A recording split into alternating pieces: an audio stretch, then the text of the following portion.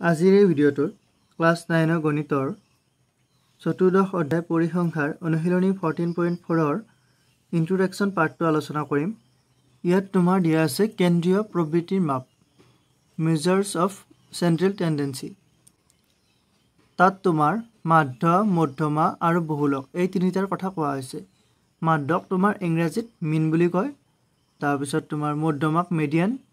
আৰু বহুলকক মুড বুলি কয়। ইয়াৰ একেবাৰে সিম্পল কথাখিনি মই লিখি দিছোঁ। মাধ্য মানে হৈছে গড়। তোমালোকে গড় বুজি পোৱা। যদি আমাক কিছুমান বস্তু দিয়া থাকে, ধৰা হ'ল তোমাক তিনিটা সংখ্যা দিছে 1, 2 আৰু 3, ইয়াৰ গড় উলিয়াব দিয়ে, তেতিয়াহ'লে আমি কেনেকৈ উলিয়াম চাবা। 3, 2 আৰু 1 এইখিনি যোগ কৰিব লাগিব। এইখিনি যোগ কৰি পিনে আমি ইয়াত তিনিটা আছে, 1, 2, 3 আছে, 3ৰে ডিভাইড কৰিব লাগিব। তেনেকুৱাকৈ গড় উলিওৱা হয়, সেইটো তোমালোকে জানা। চ' মাধ্য মানে হৈছে গড়। তাৰপিছত মধ্যমা মানে হৈছে মাজৰ মান। এতিয়া তোমালোকক যদি 1, 2, 3 দিয়া আছে, ইয়াত মাজৰ কি আছে, 2টো আছে, চ' 2টো হ'ব তোমাৰ মধ্যমা। বহুলকৰ ক্ষেত্ৰত তোমাৰ বেছিকৈ পুনৰাবৃত্তি হোৱা তথ্য। ইয়াত যদি মই আৰু এটা 3 এটা বেছিকৈ দি দিওঁ, তেতিয়াহ'লে ইয়াত চোৱা 1, 2, 3, 3, ইয়াত 3টো দুবাৰ আছে, চ' 3টো হ'ব ইয়াত বহুলক। সেইটোৱে বেছিকেলি সেইখিনি কথা।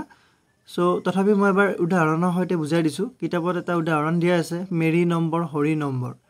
চ' মেৰী নম্বৰ তাত দিছে তোমাৰ চাবা, ইয়াত মেৰী নম্বৰ ধৰিছে, মেৰী নম্বৰ, তাৰপিছত হৰিৰ নম্বৰবিলাক দিয়া আছে তোমাৰ। নম্বৰবিলাক আছে এনেকুৱাকৈ 10, 8, 9, 8, 7, তাৰপিছত আছে তোমাৰ 4, 7, 10, 10, 10। বুজি পাইছা? এতিয়া ইয়াৰ যদি আমি মাধ্য উলিয়াব লাগে, মাধ্য উলিয়াব লাগিলে আমি কি কৰিব লাগিব, এই গোটেইখিনি আমি যোগ কৰিব লাগিব। যোগ কৰি পিনে ইয়াত কিমান আছে, 1, 2, 3, 4, 5, 5ৰে ডিভাইড কৰিব লাগিব। বুজি পাইছা? চ' 5ৰে ডিভাইড কৰিলে আমি ইয়াৰ মাধ্য পাই যাম। ঠিক তেনেকৈ হৰি নম্বৰ, ইয়াৰো মাধ্যটো তেনেকুৱাকৈ পাম। চ' চোৱা, ইয়াত মই মেৰী নম্বৰৰ মাধ্যটো উলিয়াই দিছোঁ। মেৰীৰ মাধ্য এইখিনি যোগ কৰিলে হ'ব তোমাৰ 18, 9, 8, 7। কিতাপত দিয়া আছে, চাই ল'বা। 42/5, 8.4। ঠিক তেনেকৈ হৰিৰ মাধ্যটো উলিয়াইছে, ইয়াৰ মাধ্য হ'ব তোমাৰ 41/5, চ' 8.2। বুজি পাইছা? চ' এই দুটাৰ তুলনা কৰিলে তোমাৰ মেৰীৰ মাধ্যটো বেছি। তাৰপিছত তোমাৰ মধ্যমা, এইটো তথ্যৰে আমি মধ্যমা উলিয়াম। মধ্যমা উলিয়াবলৈ হ'লে তোমাৰ এটা কথা মন কৰিব লাগিব, মানবিলাক তোমাৰ ঊৰ্ধ্বক্ৰম বা অৰ্ধক্ৰমত থাকিব লাগিব। বুজি পাইছা? চ' এইটো মানটো আমি সজাই ল'ব লাগিব। চ' মেৰী নম্বৰ আকৌ মই এবাৰ লিখিছোঁ, মেৰী নম্বৰ মানটো সজাই লিখিছোঁ। বুজি পাইছা? আৰু হৰিৰ, এতিয়া মানটো সজাই লিখিলে চাবা, মই ঊৰ্ধ্বক্ৰমত লিখিম সৰুৰ পৰা ডাঙৰলৈ। তোমালোকে যিকোনো এটা অৰ্ডাৰত সজাই ল'বা, এচেণ্ডিং বা ডিচেণ্ডিঙত। বুজি পাইছা? ঊৰ্ধ্বক্ৰম বা অৰ্ধক্ৰমত তোমালোকে সজাই ল'বা, সৰুৰ পৰা ডাঙৰ বা ডাঙৰৰ পৰা সৰুলৈ। চ' 7, 8, 8, 9, 10 এইটো হৈছে মেৰী নম্বৰ। আৰু হৰিৰ হৈছে তোমাৰ 4, 7, 10, 10, 10। এতিয়া তথ্যখিনি চোৱা, ইয়াত মাজৰ মান কোনটো? মেৰী নম্বৰৰ মাজৰ মান 8, হৰিৰ নম্বৰৰ মাজৰ মান 10। চ' এই তথ্যখিনি তোমাৰ মধ্যমা হ'ব 8 আৰু 10। মেৰী নম্বৰৰ ক্ষেত্ৰত 8, হৰিৰ নম্বৰৰ ক্ষেত্ৰত 10। এতিয়া বহুলক হ'ল তোমাৰ, মই আগতে কৈ দিছোঁ, বেছিকৈ পুনৰাবৃত্তি হোৱা তথ্য। এতিয়া মেৰী নম্বৰ আৰু হৰিৰ নম্বৰ, মেৰী নম্বৰত যদি তোমালোকে বহুলক চোৱা, সেইটো হ'ব তোমাৰ 8, 8টো দুবাৰ আছে। ঠিক তেনেকৈ হৰিৰ নম্বৰত যদি বহুলক চোৱা, সেইটো হ'ব তোমাৰ 10। চ' একেবাৰে চিম্পল কথা এইখিনি। চ' বহুলক ইয়াৰ হ'ব 10। মই একেবাৰে চিম্পলভাৱে এইখিনি বুজাই দিলোঁ। এইখিনি তোমালোকে বুজি পালা। জাষ্ট উদাহৰণ এটাৰ সহায়ত তোমালোকক কিতাপত মাধ্য, মধ্যমা আৰু বহুলকটো দিয়া আছে। এতিয়া মই পাৰ্ট কৰি পিনে অলপমান আলোচনা কৰি দিম। চ' ইয়াত তোমাৰ যিবিলাক মান আছে, সেইবিলাক অশ্ৰেণীভুক্ত তথ্যৰ বাবে, গ্ৰুপ ডাটাৰ বাবে আমাৰ মাধ্য, মধ্যমা, বহুলক আলোচনা কৰা নাই এটো তোমালোকে ক্লাস 10 ত পাবা গ্ৰুপ ডাটাৰ বাবে ইয়াত আনগ্ৰুপ ডাটা অৰ্থাৎ অশ্ৰেণীভুক্ত তথ্যৰ বাবে বুজি পাইছা অশ্ৰেণীভুক্ত তথ্যৰ বাবে তোমাৰ এইখিনি দিয়া আছে এতিয়া চোৱা অশ্ৰেণীভুক্ত তথ্যৰ বাবে মাধ্যৰ ডেফিনেশনটো কিতাপৰ পৰা মই লিখি দিছো কোনো নিৰ্দিষ্ট সংখ্যক পৰ্যবেক্ষণৰ মাধ্য হ'ল আটাইবোৰ পৰ্যবেক্ষণৰ সমষ্টিক পৰ্যবেক্ষণৰ মুঠ সংখ্যাৰে কৰা ভাগফল ইয়াক x বাৰ প্ৰতিকেৰে বুজোৱা হয় x ৰ ওপৰত s ডাল টানি দিবা হেতু x বাৰ বুলি কয় হেতু কিতাপত দিয়া আছে so x bar is equal to আটাইবোৰ পৰ্যবেক্ষণৰ সমষ্টি বাই মুঠ পৰ্যবেক্ষণৰ সংখ্যা অৰ্থাৎ তোমালোকক এটা তথ্য দিয়া হ'ল এক্সাম্পল দিছো মই বাৰু এক্সাম্পল এটা তথ্য দিলো বাৰু মই 0 2 2 3 6 9 তাৰপিছত 4 5 5 বুজি পাইছা এইটো এটা তথ্য দিলো এই তথ্যৰ তোমাৰ সোৱা ইয়াত মুঠ পৰ্যবেক্ষণৰ সংখ্যা কিমানটা আছে সবা 1 2 3 4 5 6 7 8 9 9টা আছে ইয়াত মুঠ পৰ্যবেক্ষণৰ সংখ্যা হ'ব 9 ইয়াৰ পৰা হ'ব সো এতিয়া আৰু এইখিনি যোগ কৰিব লাগিব এইখিনি যোগ কৰিলে হ'ব তোমাৰ 0 + 2 + 2 + 3 + 6 + 9 + 4 + 5 + 5 by 9 9টা আছে পৰ্যবেক্ষণ বুজি পাইছা সো এইখিনি যোগ কৰা তোমালোকে 4 + 3 7 7 + 6 13 13 + 4 17 17 + 10 27 27 + 9 30 36 বুজি পাইছা so 36 by 9 is equal to 4 অৰ্থাৎ তোমাৰ এই তথ্যখিনিৰ মাধ্য হৈছে 4 বুজি পাইছা সেইটো আমি কেনেকৈ পাইছো তোমালোকে গম পালা আটাইবোৰ পৰ্যবেক্ষণৰ সমষ্টি অৰ্থাৎ যিখিনি পৰ্যবেক্ষণ আছিল সেই পৰ্যবেক্ষণখিনি আমি যোগ কৰিছো আৰু কিহেৰে ডিভাইড কৰিছো মুঠ পৰ্যবেক্ষণৰ সংখ্যা ইয়াত মুঠ পৰ্যবেক্ষণ আছিল 9 9টা সংখ্যা আছিল সো 9 ৰে আমি ডিভাইড কৰিছো হেইটোই সো এইটো তোমাৰ সামেশনেৰে লিখা হয় যিবিলাক এতিয়া এইখিনি তথ্য লও আমি এই তথ্যখিনিক আমি এনেকৈ লিখিব পাৰো সামেশন এই চিনটো তোমালোকে নতুনকৈ পাইছা ইয়াৰ নামটো সিগমা কিন্তু আমি মাততে এনেকৈ বেলেগকৈ মাতিব লাগিব ইয়াত দেখিছা এইবিলাক সংখ্যাবিলাকক আমি x ৰে বুজালো x ৰে so I is equal to 1 to n বুজি পাইছা অৰ্থাৎ I ৰ মানটো 1 ৰ পৰা n লৈ হ'ব পাৰে ডিভাইড বাই n এইটো বস্তুক আমি এনেকৈ লিখিব পাৰো এই ক্ষেত্ৰত কি হ'ব তোমাৰ সোৱা summation of xi I is equal to 1 to n ৰ মানটো আমি 9 বুলি গম পালো সো 9 divided by 9 কেনেকৈ কৰিছো বুজি পাইছা summation of xi I is equal to 1 to n ইয়াত 1 to 9 হৈছে by 9 সোৱা I ৰ মান যদি 1 বহুৱাও I1 I ৰ মান 2 বহুৱালে I2 এনেকুৱাকৈ যোগ হৈ পিনে I 9 লৈ হ'ব যেহেতু 1 ৰ পৰা 9 লৈ আছে এইটো উদাহৰণৰ ক্ষেত্ৰত মই এইটো বুজাই আছো by 9 তাৰ পিছত তোমালোকৰ কনফিউজ লাগিব পাৰে যে x1 x2 বিলাক কি x1 x2 বিলাক হৈছে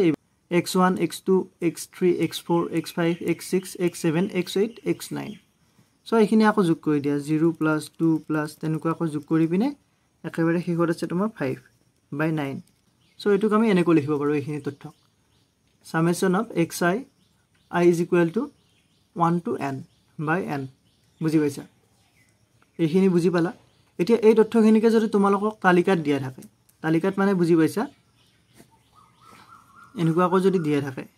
নম্বৰ আৰু তোমাৰ বাৰংবাৰতা তেনেকুৱা আৰি দিলে কি কৰিবা তোমালোকে নম্বৰ তাৰ পিছত বাৰংবাৰতা ফ্ৰিকুৱেন্সি বাৰংবাৰতাক f ৰে বুজাই নম্বৰক x ৰে বুজালো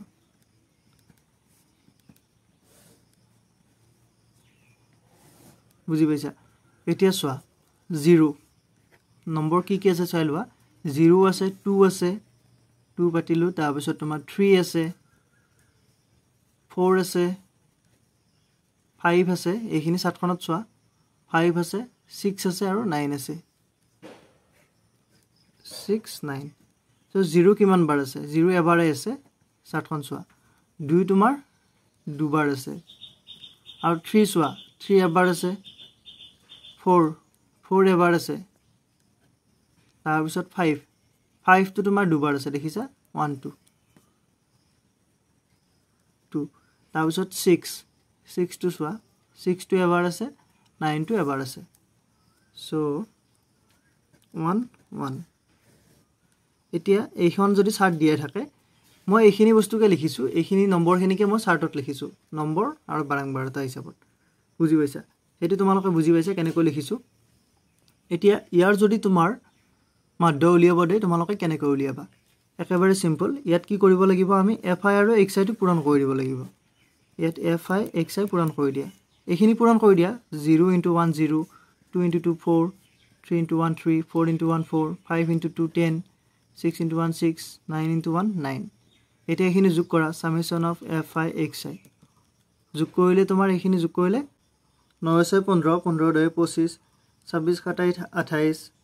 তাৰপিছত 4 যোগ দিয়া 32 32 * 4 37 36 আৰু এখিনি summation of fi টো এখিনি যোগ কৰিলে হ'ব 3 4 5 6 7 8 9 বুজি পাইছা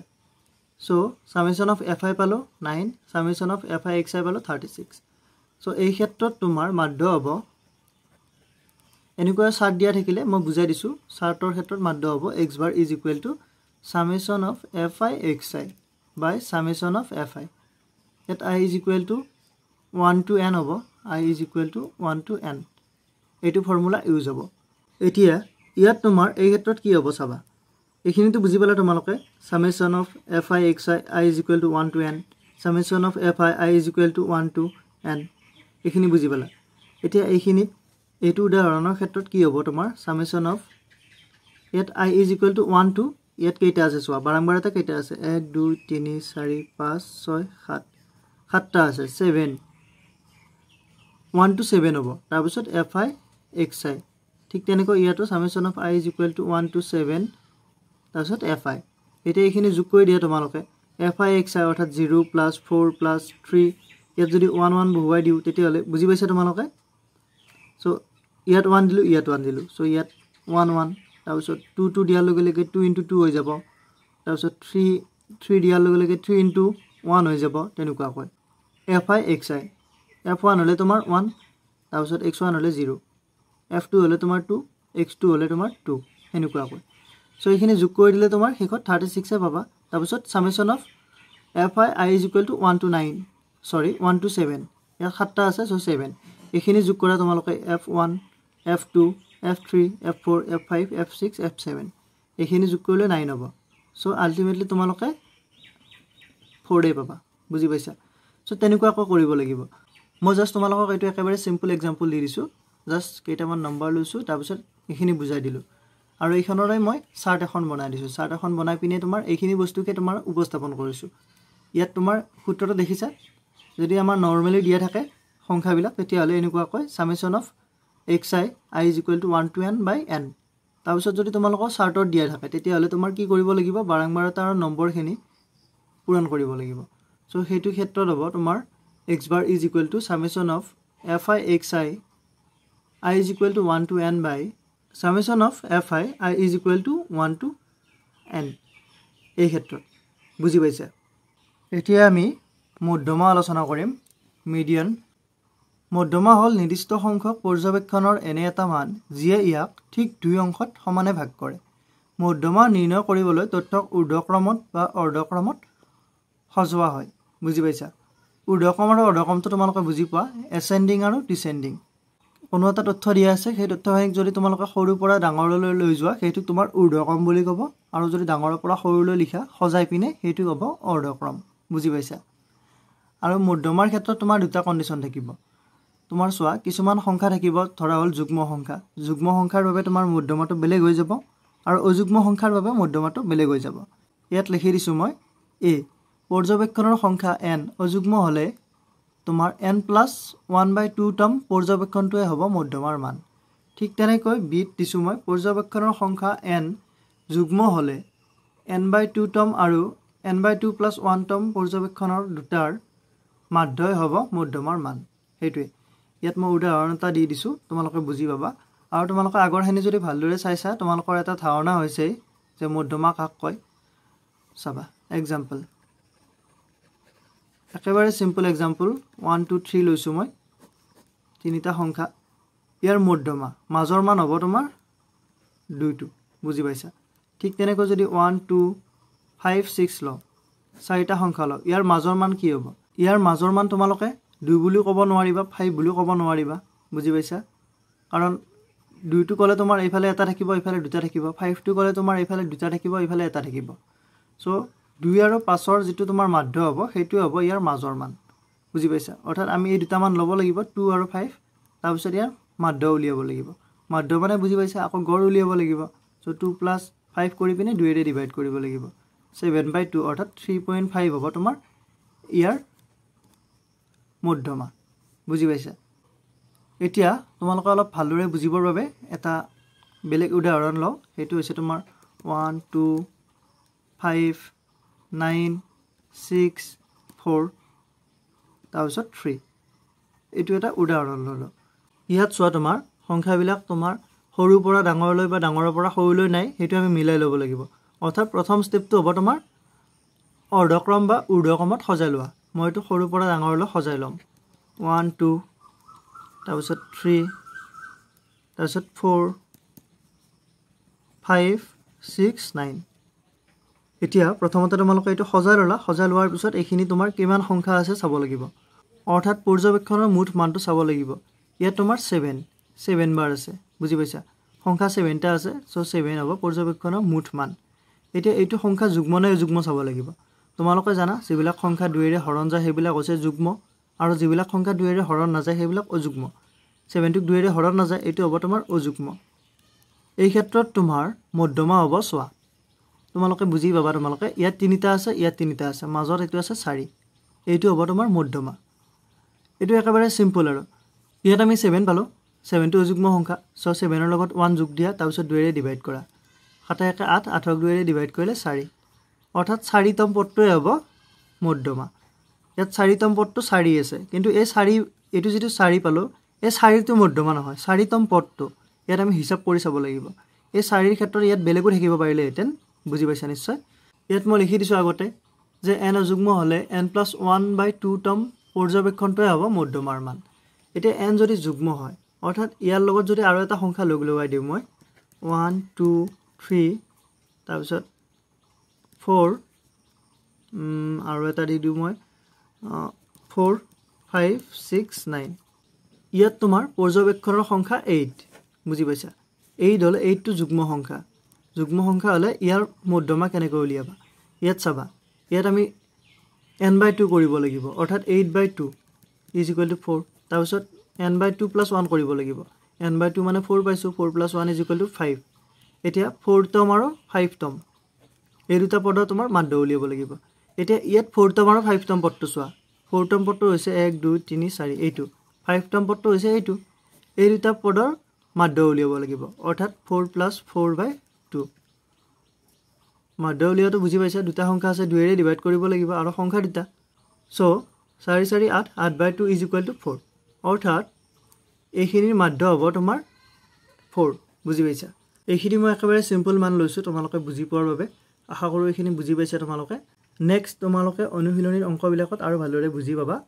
এইখিনি জাস্ট সিম্পল ভাবে মই বুজাই দিছো ইয়াত তোমাৰ 4 + 4 থকা বাবে এটো 4 হৈছে 4 দুটা থাকিলে 4 হল কিন্তু যদি ইয়াত যদি বেলেগ থাকিলেতেন ধৰা হল ইয়াত 6 থাকিলেতেন তেতিয়া হলে ইয়াৰ মাধ্য হ'ব